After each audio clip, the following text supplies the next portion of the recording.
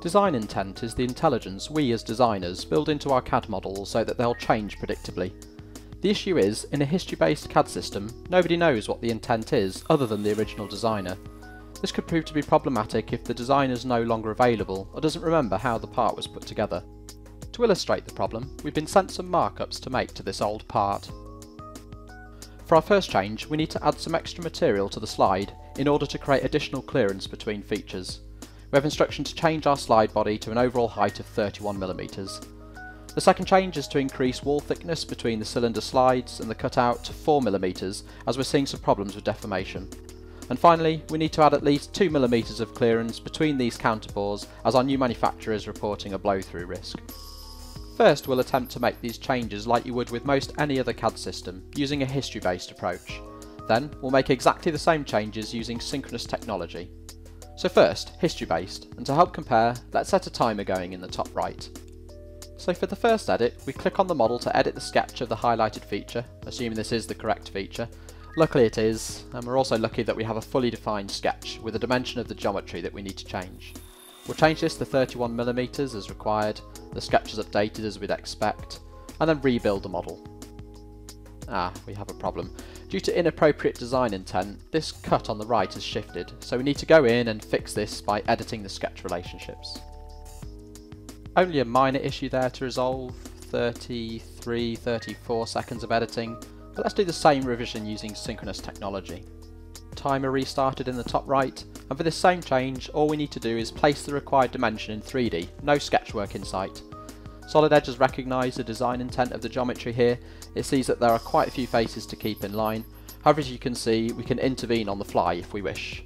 Solid Edge was right the first time though, and furthermore, notice that we're able to keep the model symmetrical. No issues about fixed origins or coordinate systems, 22 hassle-free seconds. Back to history base for the next change, and before we make any edits, we need to find out how much material we currently have between the cylinder and the cutout. Measuring it finds it to be 2.5mm. We need to make this a total of 4, so we'll add 1.5mm to the radius of the cut. Again, we'll go in and edit the sketch of the feature and use Solid Edge's ability to enter equations in the dimension box to simply plus 1.5mm. Rebuild the model and... it's clear that the original design intent wasn't set up for this type of change. We now have interference with our slide positioning holes. So let's undo that change and go back to the sketch to correct the design intent. We'll speed through this to save you falling asleep. Okay, sorted, and we're at 1 minute 34 seconds. The same change using synchronous technology, and dimensioning the two radii here isn't limited to just taking a measurement. Instead, we can immediately type in the 4mm clearance value required. As for design intent recognition, not only does Solid Edge allow us to add material rather than shifting the cylinder slides up, but it also recognises that we'd want the other side of the model to change too, as it's symmetrical. Now for our final revision, and back to a history-based approach for the last time. In order to get a better idea of what we're working with, we'll create a section view through the model so that we can get a better understanding of where that blow-through risk is. Okay, here it is. So we'll be editing these two counterbores, and let's take the lower one first. We'll go into the sketch and modify the dimension that's controlling its position, subtracting 1mm. Again, we'll use the equation in dimension box method for ease. We need to do the same with the top counterbore to total our required 2mm clearance, but repeating the same steps, notice that this wasn't created in the same way as the previous. Instead it has two cuts, one concentric to the other. These sorts of frustrating situations are often run into in history-based modelling. Design intent may not be what you'd naturally expect. It's all down to the original decision and creation. Another fix required.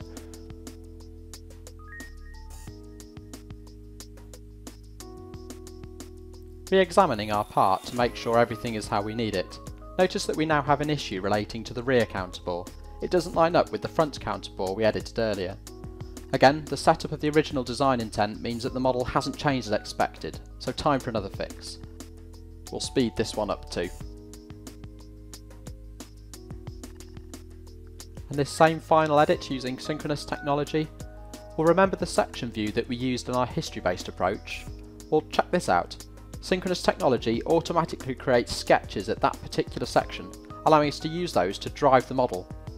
And as it's that easy, well, let's add 2 sections. We can even hide our part so that we're left with an unobscured view for our required edits.